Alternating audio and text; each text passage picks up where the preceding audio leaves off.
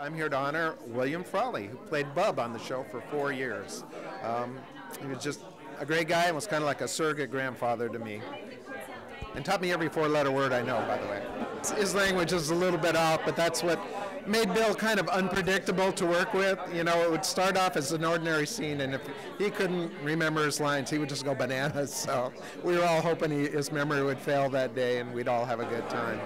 I used to spend my lunch hour with him, and we would go to Nick Adele's restaurant, which was an old Hollywood watering hole. In fact, Bill usually would have a liquid lunch. And it became my unofficial job, because Bill would only listen to me, to get him back to the set after 60 minutes. I'd get a call, and they would say, "Can you please get Bill up from the table and start getting him back to the set," because he didn't want to leave. He would hold court there every year. He was a great guy. In fact, years later, I used to eat at Nick Adele's till it closed.